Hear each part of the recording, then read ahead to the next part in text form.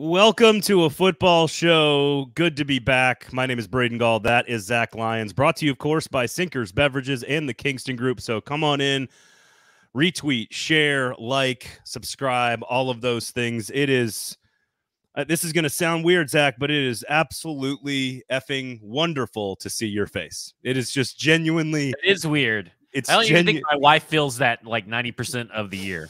It is so good to see you. D Good already in the comments. So good to see you. I honestly, Sinkers Beverages, love seeing that logo. Kingston Group, just so wonderful to see that logo.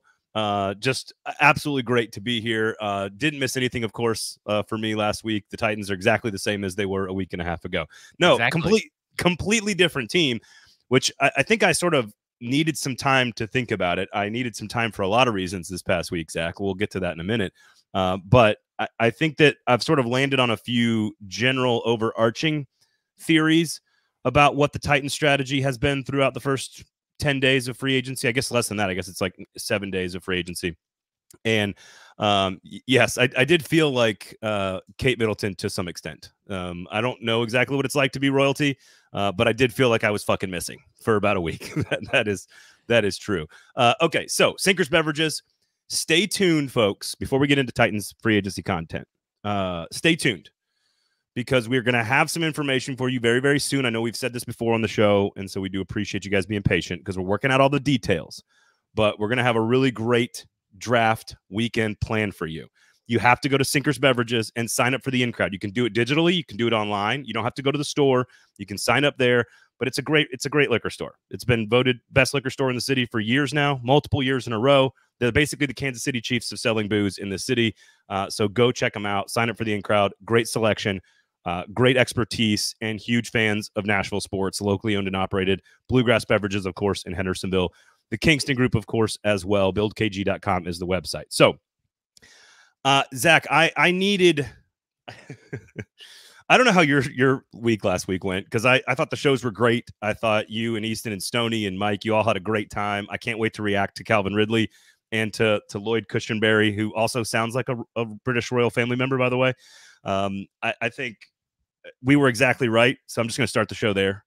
This is why you listen to this particular show, 440 Sports, Hot Read Podcast, Football and Other F Words. We basically told you exactly what was going to happen. They went and did it. We'll get to what it means. But I first have to bitch for a second. Is that okay? That's fine. Floor is yours. I do not understand amusement parks. Like as a concept. I understand the rides being awesome. I understand. Like going on great roller coasters, super fun. Super awesome. Love it. Guardians of the Galaxy, spectacular. One of the best roller coasters I've ever been on my entire life. Star Wars, one of the most unique and spectacular rides I have ever been on in my entire life. But the concept of spending, like took my two kids to Disney World. I work as a Disney employee, just to be very clear. I got no discounts. I got nothing. I just want to be very clear. I'm saying this as a part-time employee of Disney. I came back dumber, fatter, poorer, and more exhausted than any other trip I have taken my entire life. And I accomplished. Sounds right. I don't. I mean, that sounds like every trip to Disneyland that I've ever heard anybody take. Because my parents, I haven't been to Disneyland. I haven't been to an amusement park, like a legit amusement park. I've been to the Memphis fairgrounds a couple of times, but I haven't been to a legit amusement park in like 20 years, maybe. What would that put me at? 18? No, way more than that. So like 25 years. 25. Maybe. Okay. Like, yeah. But my parents about 10 years ago took my cousin's kids to Disneyland, and they had a great time because they spent time with these kids and had fun. But they had blisters, were exhausted, were sweaty, were tired. It's like it's not really built for people over, I would say probably like over 45 for sure. Like you're kind of in that age range. You're in that age range, Braden, where it's a little difficult to go do stuff like that for a whole week. Now, yes. Now let me first of all, Z Dean's in the comments. D Good, stupid, but yeah, great handle there as well. Look. Here's the deal. My 7 and 5-year-old, they had memories that they will have the rest of their lives. So ultimately, our goal was accomplished. My parents, my family, it was all accomplished. My brothers were there. They accomplished what they wanted to accomplish. It was a spectacular memory for my 7 and 5-year-old daughters. They're going to remember everything, most of it. My daughter, who's 5, is basically 6. She turned 6 in like a couple of weeks. And she's the one who rolled everything like twice. She did Everest twice. She did, Slinky Dog twice. Like, she's yelling like Slinky Dog, like on the roller coaster. She's great. The 7-year-old has no desire. Does she have a thick Southern accent like you just gave her? No. This is what I think is I'm kind of concerned about, because they've gotten it from me, and I don't have a thick Southern accent. But when I do like any sort of like change in my voice, it immediately goes to like, hey, fucking Vols, baby, let's go. Like, that's how it goes. It goes like Trey Crowder. And so like my 5-year-old, who has brilliant comedic timing more than everybody else in the family, just starts screaming on the roller coaster like Slinky Dog. I was like, all right, way to go. You're having a great time. Point is, they had a great time. Otherwise, it is thousands of dollars and so much time and stress and energy to stand in lines in the heat in Florida for largely 4 straight days. And it's hard, man. It is hard. And meanwhile, I'm like sitting there like, and expensive. It's expensive. I mean, we were invited by a couple of friends. They go down, his work sends him down. And so his wife goes, and they asked us to go last year on a couple's trip with them to go down there. And I'm looking at these hotel rooms and all this stuff, and I'm like, fuck no, I'm not going. And my wife's never been. Lauren's never been to Disneyland, Disney World, doesn't matter. She's never been. She desperately wants to go. And so I told her to keep buying Mega Millions tickets, and then we'll go to Disneyland. Well, what's really funny is that like we negotiated this like with my parents as the grandparents. Like over years go by, and they're like, "Can we go to Disney World?" And we're like, "No, we're not going to go." And so eventually they just were like, "Well, we'll buy the tickets," and we're like, "Okay, fine, we'll be there."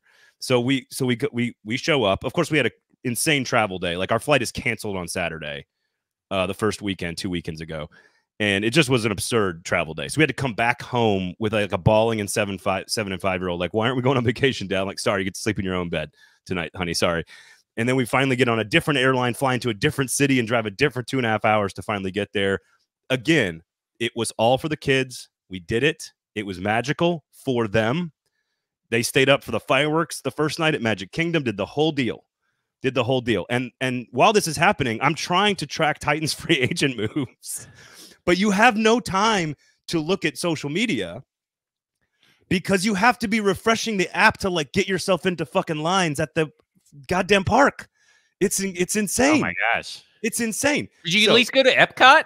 Epcot was probably my favorite. That's for adults.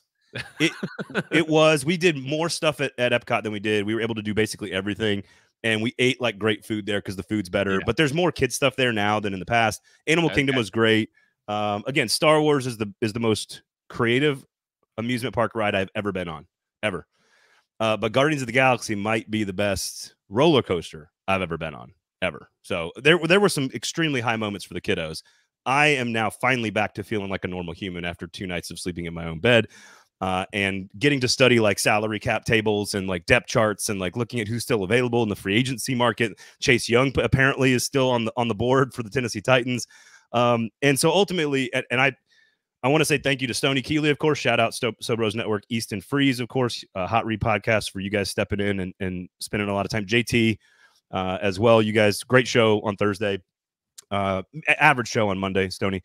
But I think and I think you guys hit on a few things. One of the things I wanted to react to, because I want to sort of have some time to react to each individual signing, but more so, I think, Zach, the collective strategy of the entire organization. And I think one of the things that struck me in y'all's episode on Thursday was Easton asked a question, and you had a great answer, and it was a great question and a great answer. And I'm going to paraphrase here, so don't hold me to the exact wording here, but basically, Easton mentioned, why isn't this sort of like every other spending spree in the history of the NFL free agency world? Like, why don't we look at other teams that do this in the NFL and we go automatically like, that's not it, man. That's not the way it works. That's not the way you do it. You can't build a championship that way. What makes this one different, and why won't this one be viewed the same way as the other ones? Which I think is a great question. And your answer, I'm again paraphrasing here, was because expectations are still pretty low, and the team's not expecting to set expectations at a higher level. So they're filling in the gaps on the roster. And I think that was a really interesting way to describe what the Titans did through the first 8 or 9 days. Do you feel differently at all? I'll give you, obviously you know how much I like Calvin Ridley. I've been on him for a long time. So I think he does unlock a lot of things for this team, and we'll get to that. But have you changed it all from Monday when tampering started and we saw Tony Pollard get signed, and through all the shows and the content, has anything changed? Has anything in your opinion changed about what the Titans strategy is so far in free agency? No, not really, because they're still just going through the competitive rebuild. But why do you use that phrase? What do you mean? That's a David Poyle, and it's a David Poyle. That's a phrase that you said like earlier in the season. You could be competitive during a rebuild. Oh God, you rebuild on the fly. You like a rebuild on the fly? It's just David Poyle used the phrase competitive rebuild, and like it was used to like basically have him resign from hockey. Well, listen, I mean, I'll get down with it however you want to use it. I mean, it all means the same thing, is that they're trying to be they're That's rebuilding true. on the fly. Okay, I think that the 2-year thing, 3-year thing, looking at their moves, at their rumored moves as well, like their actions speak louder than words. I think they set expectations for everybody that if they don't get every free agent, or if they don't get every signing or everybody that they want, and they don't make the moves everybody that they make, they've set the expectations of, here's our built-in excuse for you. We're 2 or 3 years away. But their moves do not scream that they are 2 or 3 years away. Their moves scream that they think that possibly there's a good opening with the way the Bills have had a hemorrhage, with a lot of turnover in the AFC in general, with the Jaguars repeating their same mistake of last year, which is insane to me, and the Colts not really getting that much better. They've re-signed, again, a bunch of their own players. They're banking on Anthony Richardson, that maybe there's a chance you could sneak in a wild card. I think ultimately, I'm not there to the point where, for Mike on Wednesday's show, Football and Other Efforts, he said, Calvin Ridley's a needle mover for me. I think I'm going to learn from my mistakes and not get over excited about, oh, well, now they can maybe go win 9 games. Maybe they can win 8 games or anything. We'll see. We'll see how the rest of this stuff plays out. And I wish I had saved the tweet, because right after that show, and I cannot find it. I don't know if it was Lance Zierlein, and there's another guy. I don't think it's Lance Reddick is the guy I'm thinking of, but it may be. But someone said there's a difference between buying a roster and building a roster, and that's the difference. Yep. Like, ultimately, the answer to that question is they're not buying a roster, they're not buying wins. They are building wins. Even these moves scream to me they are building wins for the future. Yeah, so I do have individual takes on individual players, obviously Ridley being the biggest and most prominent. But I think ultimately where I landed, sort of studying the whole picture and seeing Ridley and Cushenberry and Awuzie and Pollard and Murray, and then, frankly, bringing Nick Folk back, Mason Rudolph, NWI, a handful of other moves that they've made so far, is that I think ultimately, and we haven't gotten to Andre Dillard being cut. Of course, Spotrac has him at like a 4.7 signing bonus dead cap hit. That was only if they. Spotrac's wrong. I caught that over the weekend, and I got with OTC and let them know that they had it wrong too. It is OTC is what is accurate right now currently. So Glenn, that would be 46.7 million. Well, and if they designate him a post-June 1st cut, we can get into all this. But I wanted to stay. He's already been cut, so you can't. Right. It's already done. What I mean is, had they could have saved some money. We'll get into that in a second. I want to sort of stay with the big picture strategy, because this goes right to Z Dean's question. It says, "Will the Titans stick and pick at 7? Falling back is making more and more sense." Here's ultimately where I landed after looking at the whole picture. And that is that every single thing is now on the table. And I mean that in every possible way, on a micro level, on a player schematic level, on a big picture strategy level, on a roster level, on a draft level, on a wins and loss record. Do you need a moment? Well, I found that tweet I was referencing. It was from Lewis Reddick. Not Lance Reddick. That guy died, unfortunately. Rest in peace, Lance Reddick. Team building and talent collection are two different things, but most are not ready for that discussion. And that's where I think the difference is between what the Titans are doing and what the Jacksonville Jaguars have done, what the Cleveland Browns have done in the past.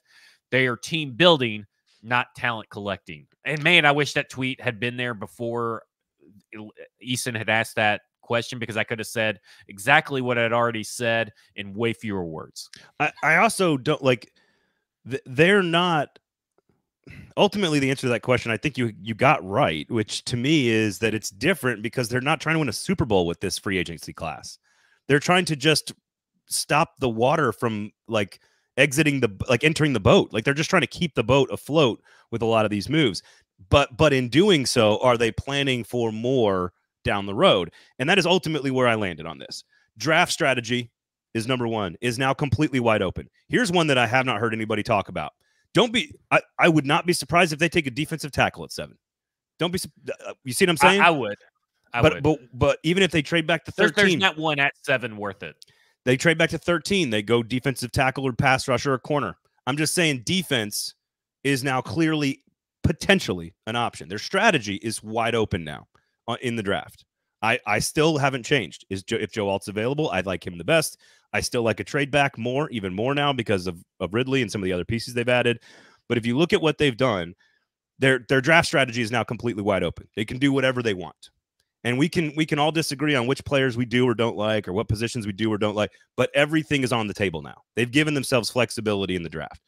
Number 2, on-field strategy, offensively, building around Will Levis is now completely wide open moving forward.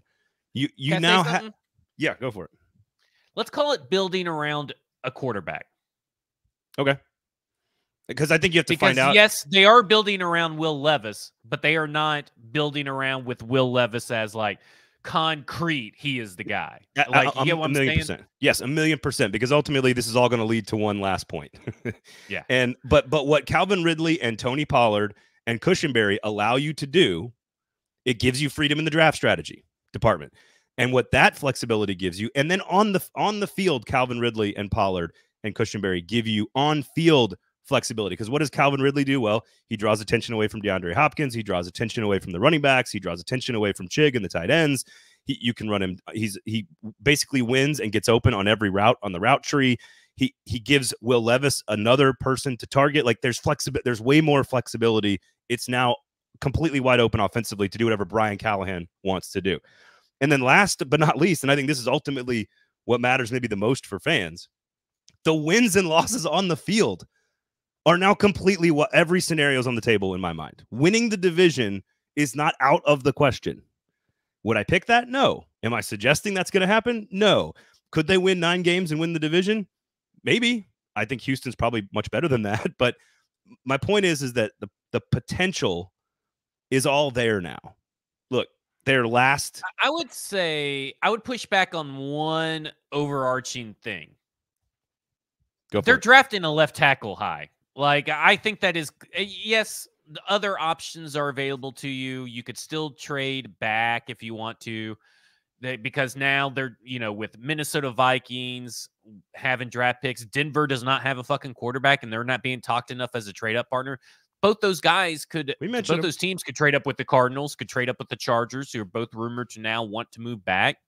And sure, maybe that means Marvin Harrison Jr. or Malik Neighbors falls to you because everybody's going to be taking a quarterback. Because remember, even teams like the Giants are going to heavily consider taking a quarterback this year because the quarterback class next year is pretty terrible.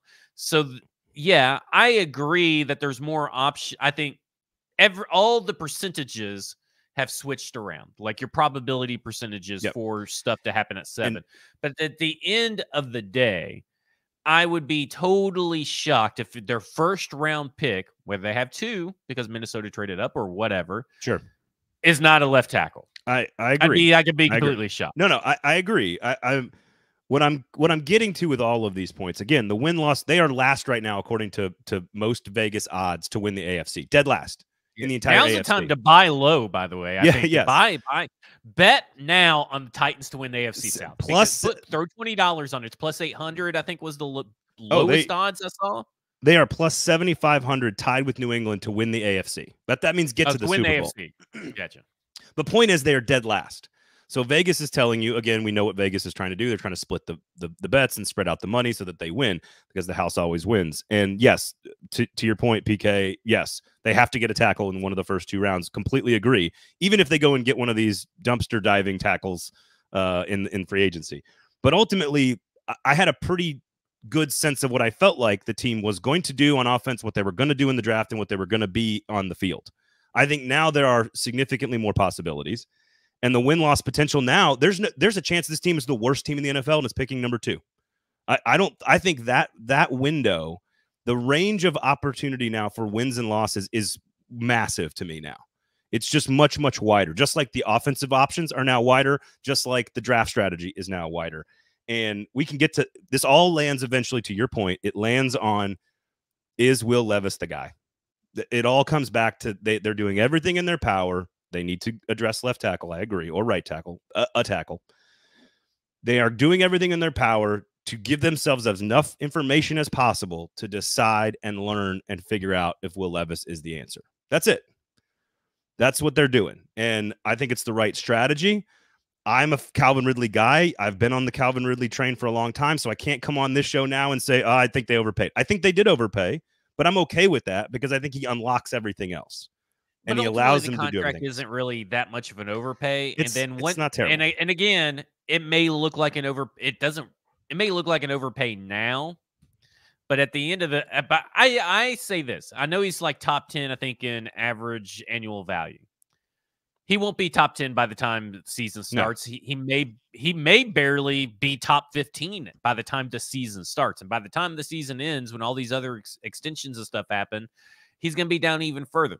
It happens all the time. And we talked about that. Don't, going into this, don't go crazy because, my God, let me tell you something. You better be glad that you were on this vacation. You couldn't have social media because when the Calvin Ridley announcement was signed, every national media member shat on it.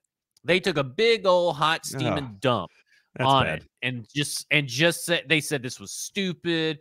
It doesn't make any sense. It's so much of an overpay. Basically, everything that you heard last year about Calvin Ridley, they've now course corrected, and they all hate him because he went to the Tennessee Titans. If he would have went to the Patriots or would have went to the Jaguars, they'd been like, "Oh man, thank goodness that they kept Calvin Ridley. Thank goodness that the Patriots they're really making moves." But because of the Tennessee Titans, they shed all over it, which was and their reasoning was all idiotic. It made no sense. What did we say? This was ultimately my argument for Ridley. Like, they're going to have to pay him more than Hopkins, but Hopkins is the number one for 1 year. Hopkins is the number one. Ridley is number two. It may not even last a year, to be honest with you. With the way that Calvin Ridley runs routes, I don't know. Like, it's really hard. It's going to be really hard for him not to be the one. But I get your point. You pay him You pay him in the hopes that he turns into a wide receiver one. And based on his press conferences, which if you haven't watched those, Braden, I definitely encourage you to go back and watch his OTP and the actual press conference for him. I would be surprised if this guy does not reach at least 1,100 yards. I think talent wise and statistical production wise, he's a better player than DeAndre Hopkins. I think from like from a leadership and like focus and like there's a lot of other things that make Hopkins, I think, the number. Basically, I think you have the worst number one in the league and like the best number two, which is still a place the Titans haven't been in a very, very long time. And so ultimately, he is both a short-term and long-term answer. He helps your draft strategy. He helps your offense. He helps your head coach. He helps your young quarterback. He helps every possible situation. So I can't say for months that I want Calvin Ridley and then turn around and shit on the deal. I think it's an excellent move. I think it's the right move for the team. It's a good deal. I mean, I still think it's a very good deal. I agree. So ultimately, what matters is learning about Levis, and I think it opens up the possibilities. Everything is now on the table. They go and get a linebacker. They go and get a running back. Like running back is now maybe a 7th round pick, but that was kind of what we thought earlier in the process anyway. I could have been talked in before Tony Pollard. I would have been talked into, like, I think in the 5th round, 4th or 5th round, they're going to take a running back, but now they're not. It's all about flexibility. And yes, tackle and offensive line is still clearly the most glaring weakness. I think corner and defensive line are still bigger than people think. Even going to get Awuzie, but losing Autry, I still think there are more surprises. And I don't know if Chase Young changes that. If they go sign Chase Young, I'm all for it. If they want to give him a prove-it deal and say, let's see what you got. You know, he's maybe not a perfect every situational, every down player, but like lots of talent, lots of pedigree. Let's give it a shot. Let's see. You could do a lot worse than that from a depth standpoint. It's hard to replace Autry and what he does on a down-in, down-out basis, the flexibility that he gives your defense. I don't know if you can replace that piece in the draft or in free agency. But there are other needs on this team. You know how when you create a player on Madden or in college football, like you can go like 99 speed and then like give up a bunch of points elsewhere. It feels like what they did is elevate every position group on the roster just by like a couple of notches, and receiver maybe more, and it gives them the ability to add pieces wherever they want moving forward, if that makes sense. I would totally disagree that every piece of the roster, every position group on the roster is incrementally better, no matter what. There are tons that are levels worse, including the defensive line, linebacker, and safety. Safety could be probably just the same, but I mean, let me clarify. Incredibly worse. Let me clarify. I agree. Their defensive line is worse without Autry. What I mean is they took and their linebackers are terrible. They took a broader approach, yes, versus a narrow approach, and we'll see if there's another round of free agency moves, what the draft brings. But they had so many holes. We said it, like they had like 9 starting players on the roster, and now they have more. now they have more than 9. I think linebacker. Sure, if Kenneth Murray is not as good as Azeez Al-Shaair, but I think he's got potential. I think he's got more athletic ability. But you're gonna have to find someone to, maybe be the brains of the operation. And that maybe sounds insulting. It's not meant to be. He is a sideline to sideline, see ball, get ball kind of guy. But you need someone that's gonna do more. I think Pollard is great. I think running back is set. I think Nick Folk was the worst contract, by the way, is the Kenneth Murray contract. That is by far the worst contract that they have done. It's the most perplexing move. It's the move that I will beat to death with a horse, and people are already tired of it because they want only lollipops and rain corn shoved up their ass and in their ear holes. But rain corns. Did I say rain corns? Rain corns. I said rainbows and unicorns. Okay, maybe you did. Maybe my brain's not back yet. But at this point, you have to wonder why they would decide early, out of all the linebackers that were available, why they decided to jump in on Kenneth Murray early and pay him $8 million for 1 year, which is more than what other players are getting paid that are better than him. It makes no sense. Devin White's contract move. Yeah, Devin White's contract was the same, basically. It's a perplexing move for a guy that hasn't proved anything in the NFL other than he is bad, and maybe they are unlike the maybe position coaches of the past. Maybe they are actually able to elevate someone that is bad into good.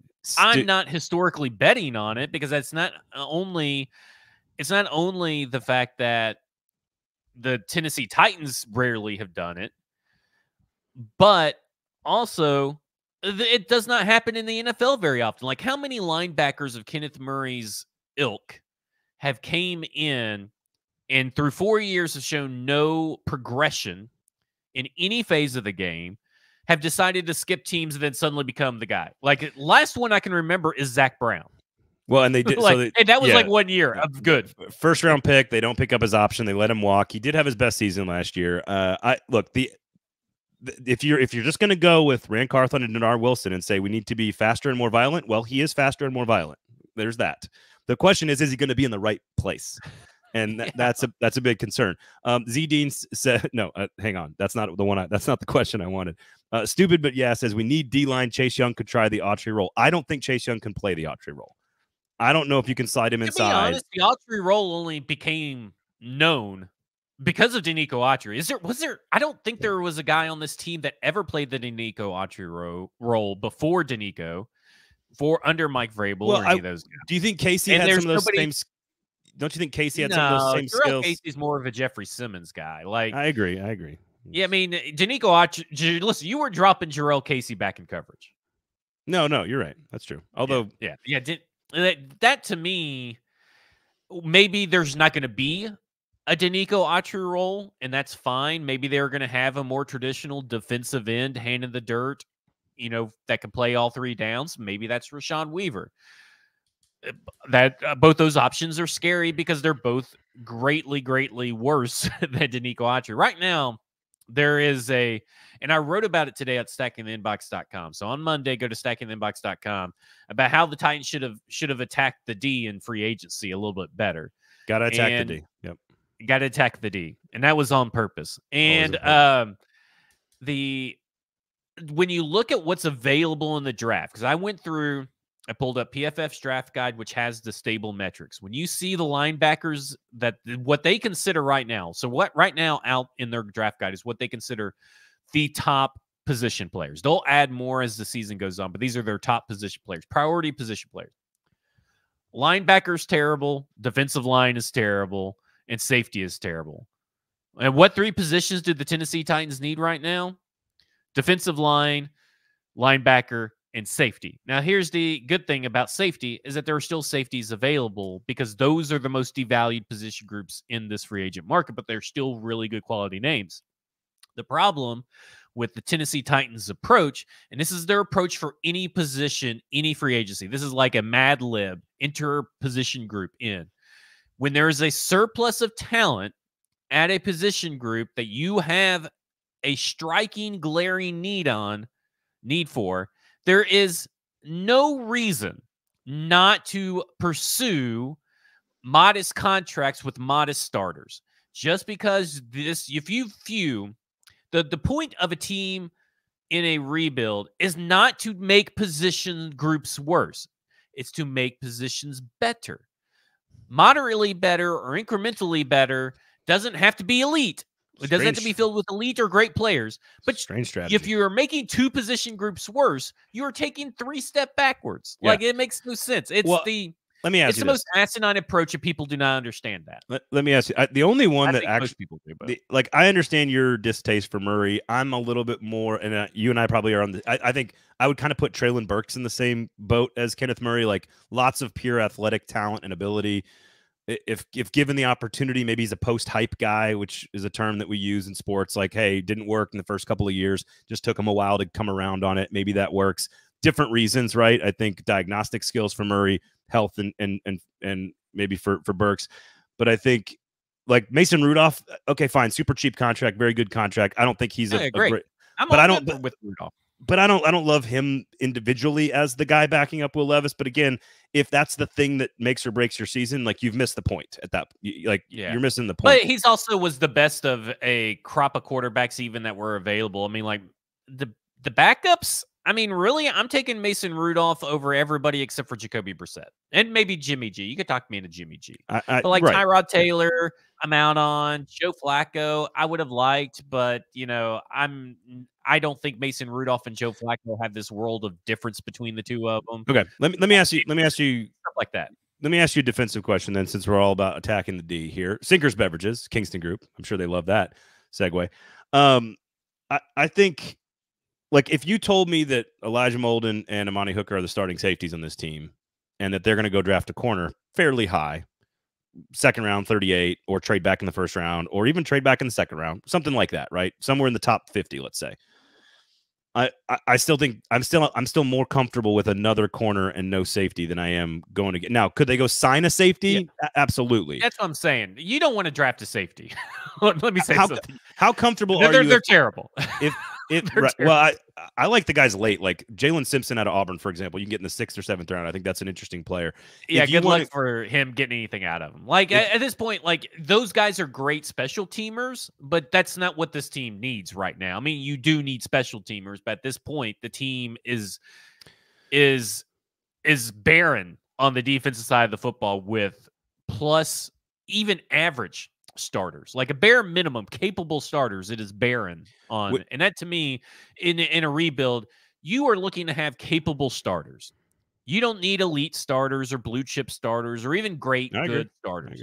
Capable starters, and they have none. Hardly. Well, that to me, that's why my question is: are you comfortable with Molden and Hooker starting the season as your starting safeties? I think they're both capable starters.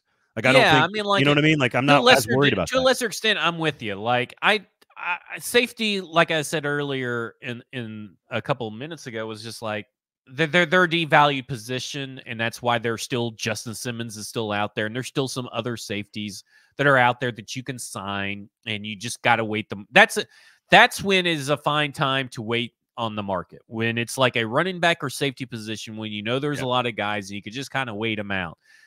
That's a good strategy. It's also a good strategy for offensive tackles to not go out and sign any of these offensive tackles because the safety or the offensive tackle depth in the draft is so good. Same with wide receiver. The problem is that when you look at linebacker, like a corner, you're good either way. There's still some good names out. Is good. I mean, capable. Good-ish. Yeah. Capable names. You still are in the hunt for this L'Jarius Sneed thing if anybody can really nail down where these rumors start and begin. But their name is mentioned in connection to L'Jarius Sneed. I think the Chiefs want to keep him. There's also, I do too. I also think there's a lot of defensive backs in the draft, a lot of cornerbacks in the draft that are really, really good. And I think everybody's now overcorrected and they're too low on Kool-Aid McKinstry, for example. Yep. I agree. But there are still guys at 38 that makes sense if you happen to pick up with the 11 and 23 from the Vikings. There are guys that make sense in the first round.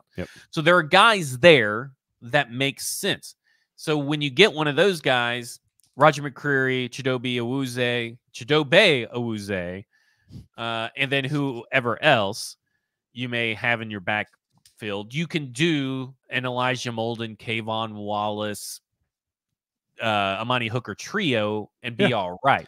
Yeah. The problem is your linebacker and your defensive line. That is your problem. And it's a glaringly it was bad to let those markets dry up because the draft does not work in your favor with your current set of draft picks. Okay, so this is why I think anything is on. I think Titans fans should be, I don't think expecting, but prepared for anything to happen.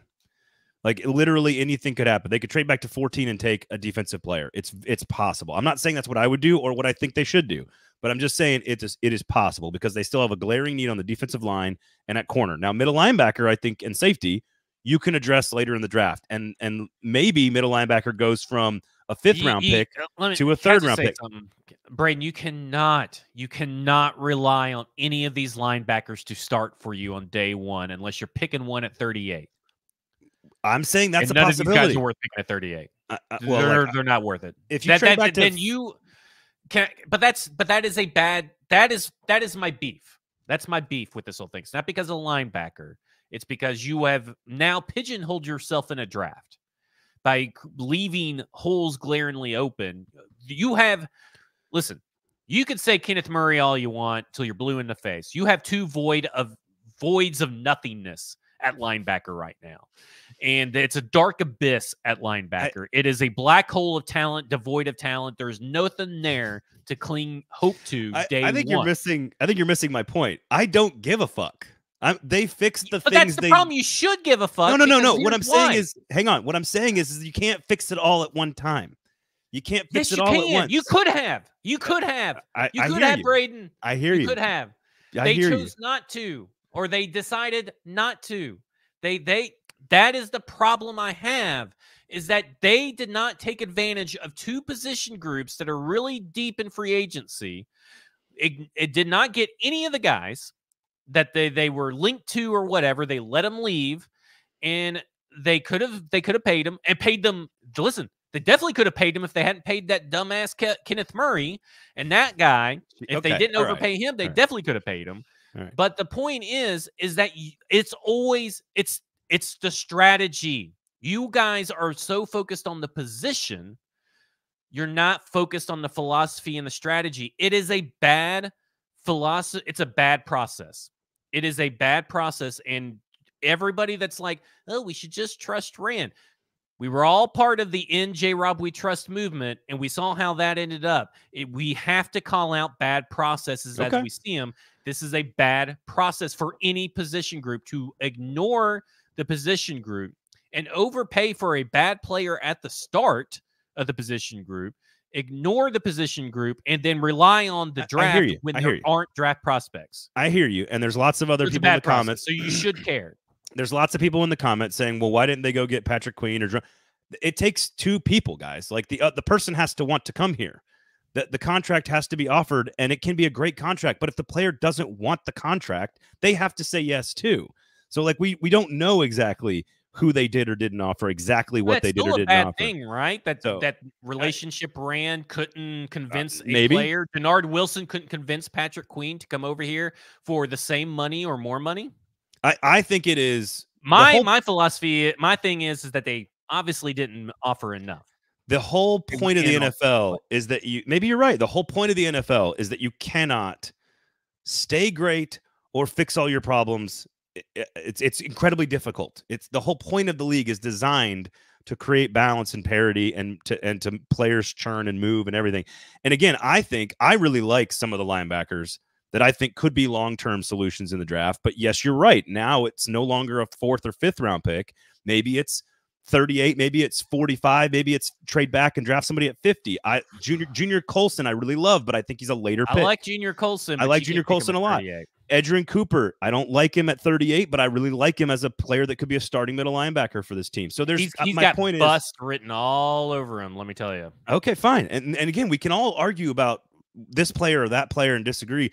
That's a bad process. I don't think you can fix. I know you guys you're just going to disagree with me. That's fine. But there's not a team in the NFL that is one of the worst in the league that can automatically fix itself outside of finding their guy at quarterback and then building around that guy, like the Joe Burrow Bengals. Like you can't instantly. It took the Packers like 4 years to rebuild all the pieces with Matt LaFleur and Aaron Rodgers and the new defensive coordinator. And like, they still haven't like won anything.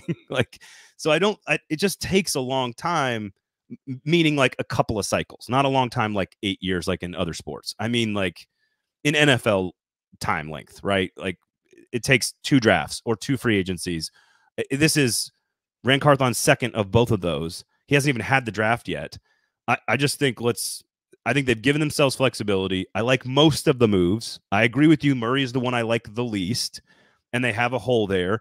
But like maybe Danico Autry was going to leave no matter what. That might not be a Ran Carthon problem. I'm not upset about Danico Autry.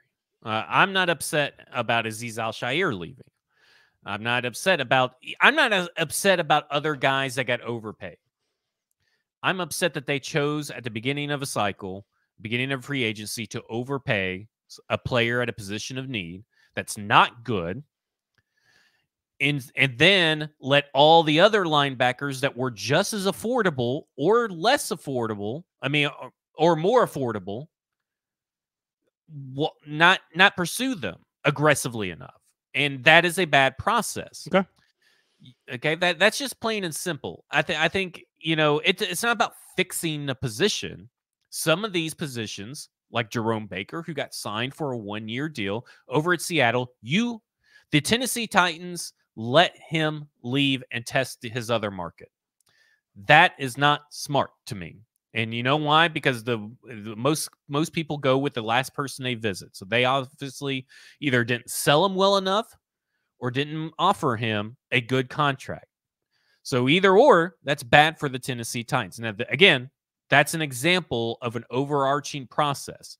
I don't care about the position itself. I care about the process that led to the whole position. I agree. So when you do that, you're going to have a hard time now fixing anything. like right now, and you're relying on someone to magically get cut. That's good. Which rarely happens. Bad players are the ones that tend to get cut, or players that have been on the trading block all off season.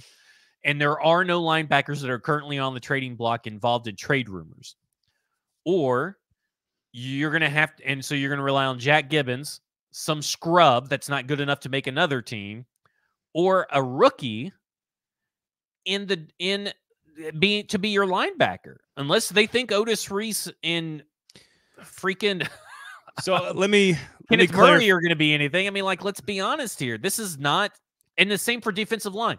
Shackle Brown and TK McClendon. I mean, there's a couple of guys you could plug next to Jeffrey Simmons, but that's another botch and another bad. Because now, I think to your point, linebacker, right? Who are you going to get in that spot? Because now you're having to choose linebacker or defensive line. You would win this argument with me a lot easier by talking about the defensive line, because you cannot fix that the way you can fix linebacker. You can find guys. You can find guys right now. You can't do it anymore. Look, there is nothing there to fix with linebacker. Like, do y'all not understand the resources that are available out there? How the market looks like? It's about letting that market dry up. It's not about the position of linebacker or the devaluing of linebacker, whatever you want to say. The problem is that there isn't a good solution for this problem. There's a better solution for defensive line, but only because you have Jeffrey Simmons to take off a lot of pressure. There isn't anything like that for linebacker. I don't disagree with that part. This is a good question here from Z Dean. One trend that with Ran is that a lot of his contracts have outs in year 2. Do you think that this affects free agents? And I think that's an interesting angle. I don't necessarily think that it does. There's a lot of guys. Again, we'll see what happens with potentially with Chase Young here. I just think what I meant by when I said I was being a little dramatic when I said I don't give a fuck. Obviously, I care about every player and every position and every game and every snap, and all that stuff matters. Everything that they do matters. Every part of the process matters. Every decision they make matters. But ultimately, this is not. I don't like 100% agree with Easton on this, but I do to some degree, which I think is kind of where you fell on Thursday's show as well, which is that this needs to be about learning Will Levis first and foremost this season. If you get to 7 or 8 wins, great. Awesome. And if you can make the team better and build and fill holes through all of the free agency and offseason processes and develop players and find some gems and find some big names like Ridley, great. But this is about, you have a new coach who was brought in to run an offense. And the guy who is in charge of running that offense has been given some pieces that I think are pretty good. I like Pollard. I like Cushenberry. I like Ridley. You package him with Spears, who I know you love. We all like Hopkins, Skoronski. You put it all together, and you have the most important part of your team. Again, you've got to address tackle. I'm not denying that here. But the thing that matters the most with this team is not how good a linebacker play they get this year. It's just not. And I don't disagree. I understand that, but oh my gosh, I mean, this is like talking to I get Twitter it. in human form. It's the process. It's not about linebacker. Now that's but hurtful. Also, well, you know. Well, then tell me what's wrong with the process with all the other things that you could have done. You could have got Jerome Baker. You could have got Patrick Queen. You could have got Frankie Louvu. You could have made better attempts instead of focusing on a bad player and Kenneth Murray would still be out there. Let's be honest here. Kenneth Murray would still be out there. Instead, they went and overpaid at the very beginning. So that is a bad process. Step one. Okay. The other bad process is that they let the entire market pass them by, and all the contracts were super affordable and do not prevent you from doing anything that you've previously said. That is the problem, is that everybody thinks it's an either-or situation. There is no either-or situation. It is just they chose to ignore the or. Okay, let me ask you. Do you trust the process with how they landed Calvin Ridley? Yes or no? You said it's a decent contract, not an overpay. I think so. I think they had a good process. Lloyd Cushenberry. Does not preclude them from having bad processes. Okay, just let me do the thing here. Sinkers Beverages, Kingston Group. Pointless. Lloyd Cushenberry, do you trust? No, this is about deciding whether or not we trust Ran Carthon to make decisions and his process. So, do we trust the process with Ridley? Yes. Do we trust the process with Cushenberry? Yes. Okay. Do we trust the process with Nick Folk? Yes. In my answer. Yeah, I think so. Okay. I mean, yeah, I would say so. Do you trust the process with Tony Pollard? I felt like you could have probably waited a little bit longer on Tony Pollard, but I do like the signing, and I don't think the contract is that bad. But you probably could have got a better deal. I don't disagree, but a 26-year-old who just come off, I think pretty good process there. And then of course Awuzie, tough position, maybe a little bit of an overpay, but I still think I trust that process as well. Kind of like I think that you couldn't have waited on Chidobe Awuzie. Right, agreed. So and you said you got no problem with Mason Rudolph. So by and large, across the entire, we're talking about going 8-1 here. And I'm not disagreeing with you about the process and about the position and about the problems, but we have to take the entire picture and say, how do we trust this organization? Because here's what we don't still know. We don't know if Will Levis is the guy. We don't know if Brian Callahan is the guy. And we don't know if Ran Carthon is the guy. We just don't. Only time will allow us to figure that out and to learn it. And if I'm going to sit back and look at, I left town and none of these players were on the team. I came back to town and all these fucking guys are on the team. And I look at the team and I go, they're a better football team today than they were on Friday of 2 weeks ago. Does that mean they're going to be more wins? They're going to be better here or better there? When I say better, I mean better around Will Levis to learn what about the most important part, which is tied to the head coach. That is what matters the most to me. And I would say if that's the only thing that matters, then yes, they by and large had a really good offseason. But that is not the only thing that matters when it comes to team building. Completely agree. Matters most, but it's not the only thing. Completely agree. And if you're telling me, they did not maximize roster construction during this free agency, in my opinion. So going like 8 out of 9, you're saying because they missed on one, they should have been 9-0. I mean, I'm being very reductive here. They've missed on 2 linebackers. They've missed on defensive line, 3 spots on the defensive line, and they have yet to fill up safety as well. Okay, and they don't have either tackles. And Joshua, Joshua agrees with you. Josh Medina says, I mean, there's a lot. When you left tackle, right tackle, void of nothingness. You have a below average starter at linebacker and nothing beside him. You lack 2 starters on the defensive line if you want to include a Tart and a Denico Autry-esque player. You have none of those guys. You have no safety and no other cornerback right now. And now listen, the draft will solve some of those things, and the draft matches up well for tackles. The draft matches up well for cornerbacks. The draft does not match up well for any of those other things that I mentioned. So, I wasn't going to do let's grade the free agency classes. I wasn't going to do that on the show because we're just not. That's not what we do. But this is not I would not sit here and say, oh, great, elite job, well done. This is an A+ thing. That's not how I feel about this. No, it's a very good offseason.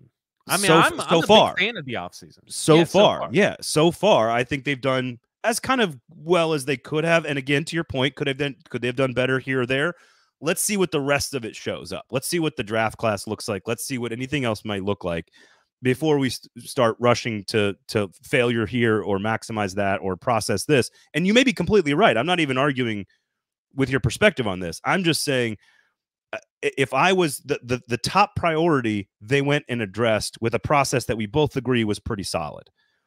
And that, to me, if I'm a Titans fan, what I care the most about in this particular upcoming 2024 season, where Super Bowl is probably not something fans or people should be saying, is can Will Levis be a good enough quarterback to win a championship and compete at the highest level year in and year out? Does he deserve a 5-year extension? And he's going to be the starting quarterback for this team for the foreseeable future. They are putting everything in place to give us the clearest answer to that question. They need to go get linemen. No question. If they can go get a couple tackles, and I know you guys were joking about this, but tackle in the first and second round, wouldn't be opposed to it because I think everything is on the table. And but you don't have lineman and a linebacker. I'm with you. I don't disagree. Problem. That's the problem. That's the problem I have, and that's what is that you may have to, because you said it yourself. Hey, I wouldn't rule out taking a defensive tackle. Well, then that's going to hurt your left tackle or right tackle position. Then you're not building around Will Levis like that, right? Don't you talk about Dylan Radins that way? I'm just saying that's the situation. No, I agree. I allow themselves to be put in. I agree to a point. I think the pushback on that I would give is that there are too many holes, too many problems, too many things and you have to sort of prioritize. About sticking your finger in. It's to sticking your finger in the leak, and they have not done that appropriately. And in reality, they have made it worse or harder to build around Will Levis via the draft because they did not attack aggressively in free agency the defense. All right. Like I had said all offseason that they should. So let me see here. I'm trying to scroll back up and find some of the comments. So Brian, finally, we can live with crappy linebackers if they fix the D-line and the corners. I'm going to get through a couple of comments here, so just hang tight. And of course, we go down and let's see here. That guy, Art, the second week of free agency and people are acting like we're not filling holes. You still have the draft and roster cuts when training camp starts. Now, I don't think depending on roster cuts, to your point, Zach, is a dependable way to build a roster in the NFL long term. Can you find a DeAndre Hopkins every now and then? Sure. Every now and then. But he was rumored. We cannot use that as an example. It's very rare. Why? Because he was rumored to be on the trading block. And everybody knew that if they could not trade him, that he was going to get cut. Everybody knew. It was the worst kept secret in football. They even tried to include him in draft pick compensation. Nobody wanted to trade for him because they knew they could get him cheaper because he's cut. And there is not that linebacker. So people cannot use that as some kind of like rule or anything. And I'm not saying that's what you are, but people need to understand that. I want to be very clear. There is no DeAndre Hopkins-like situation coming at linebacker or defensive line because we haven't heard of anybody trying to trade one of those players. Jason said he talking about Ran here. He can't let those individual mistakes start to snowball like J-Rod did. I don't disagree with y'all's point, but there is no general manager who bats 1,000. There's just not one. There's not a general manager in any sport that bats 1,000. Draft, free agency, development, coaching, and Ran. I can't believe I'm the guy who's like, oh, let's give it time. It's Ran Carthon. Like, you hated him. I don't hate. Stop. I don't hate anybody. In you and your mentor were very anti. My mentor, yeah, John Stewart, Jared Stillman. Oh God, Jesus Christ! I was already offended enough at being called Titans Twitter. No, I love you, Titans Twitter, and you're not a bad one either, Stillman. I don't mind you either, big guy. I think you said this on the pod. Like, if this team is playing in games that are 48-42 and they go 6-11 now, 6-11, and they're back in the top 10 picking, but Will Levis is the guy, I will consider it a successful season. Can Will Levis be the guy and them go 6-11? That seems like it's a very. They have no linebackers. Well, they have no defensive line, like you said. They also have no offensive tackles. So I agree. I agree. But that seems like a very. That doesn't really add up in my head.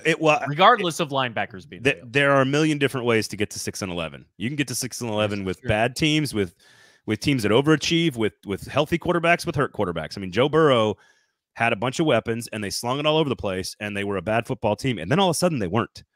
And so I think that this is clearly them trying to replicate something to that effect in a different kind of way, but they're clearly trying to take what Ran Carthon learned in San Francisco about how to build a team and build a roster, and what Brian Callahan learned about what he's trying to do, what they did building a team and building a roster in Cincinnati, and they're putting it together. And that's all they're trying to do. And there's no way to know until the games happen if this is the right strategy or not. And could we I don't disagree with you about could they've spent more money on a better linebacker? Yeah, the answer is yes. What else is coming? I don't know what else is there. I want to see the whole picture before I say that was an utter complete failure on the part of the front office. And I just lean more conservative when it comes to that kind of evaluation, I guess. And if it's a high scoring team, I think you could absolutely draft Joe Alt 7, score 38 points a game, which again would be insane. So that number is inflated, but let's say 31 points a game, lose a bunch of games but learn that Will Levis is your guy. I absolutely think that's possible. I think you can do that. Sinkers Beverages, Kingston Group. I mean, I worry about everything that you've said all off season, from stuff that you've heard behind the scenes, or not off season, during the season on this show, and what other people have alluded to, and then seeing some bad processes rear their head. I preach cautiousness, but I also preach that this idea that they couldn't do everything, they totally could. With the amount of resources that they have, with the amount of resources that they had, they could do a lot better attacking certain areas of free agency than they have. It's not meaning that they fix it, but it is meaning that they could have done better finding capable starters all throughout the defense. And listen, they could still trade for L'Jarius Sneed, and that kind of changes the outlook for this whole team. But then you also have given up a high draft pick that could be used to build around your stud quarterback. So again, this whole idea that they've done a good job so far, but the job is far from over from building around Will Levis to give him, until you got your two tackles that are actually good. Until you do that, you're still going to have a hard time. And right now, with the way that their roster is constructed, they're going to have a hard time finding two starting tackles for 2024. I agree with you. And ultimately, what did we say the second that whole Mike Vrabel thing went down and Ran Carthon became the guy? And then we finally got the Brian Callahan news. And then, of course, we got that weird statement where, here's the power structure and it's very specific. And Ran Carthon has every decision under the sun, except for like how short the grass is cut, is now Ran Carthon's ball. It's all Ran Carthon. All of this is on him. So coaching staff, players, free agency draft, it's all on him. And to your point about Amy Adams' Strunk process, we sort of have talked about this for years. The process sort of feels kind of clunky at times, and then she's ended up at some good results. The process has felt clunky at times and ended up in some bad results. And this process was definitely clunky and ended up with Ran Carthon, Brian Callahan, and this offseason. So it's just, I'm not sitting here saying this is elite or bad.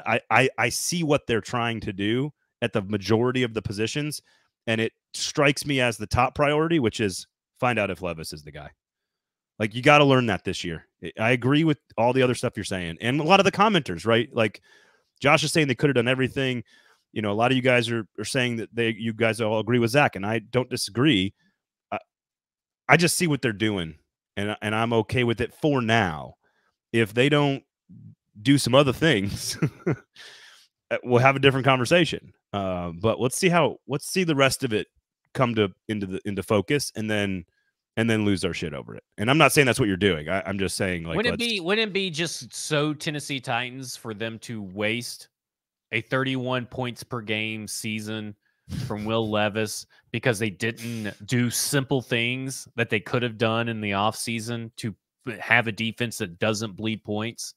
That would be insane. But that'd be perfectly Titans. In a 6-11 season, I don't know if Ran Carthon stays around with this owner. Stop. With this owner, I'm telling you, another 6-11 season, I don't know.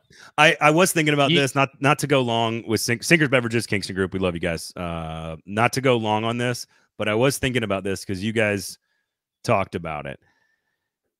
The complicated dynamics between Will Levis, Ran Carthon, and Brian Callahan are interesting and not normal. It's not normal. We don't know what percent of Levis is Ran Carthon. We do know that Brian Callahan is 0 Levis and all Carthon. We just have it's a very, normally you sort of have the clean break and the clean start, and the start happens. And we didn't have that because the ownership's process was clunky. And so we have these weird overlaps where, like, Carthon and the quarterback overlap, but the coach doesn't overlap with the quarterback, but he does with the GM. And it's kind of, if things go bad, it's going to lead to some complicated conversations. I would just say it's not out of the question. And I think that if you think that it's just completely out of the question, I think that's totally ignoring the history of Amy Adams Strunk so far. But, I mean, it's a very unlikely, but I also say that is just bad roster management to waste a season like that in your eyes. If they were to have a 31 points per game season and go 6-11 because they didn't do the simple things they could have done. Yikes.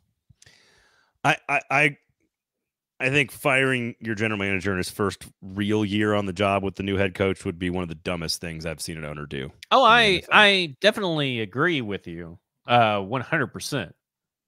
I just would not put it past the owner to do that thing. All right. Well, it's great to be back in Tennessee. I will say that. It's great to be back in my own house. It's great to be back on this particular program with all of you listening and hanging out with us. We do appreciate you guys. And please check out Sinkers Beverages. Check out the Kingston Group, Football and Other Efforts, stackingtheinbox.com. You got all the other great shows across the network, the Hot Read Podcast, Music City Audible, Paul Karski Podcast.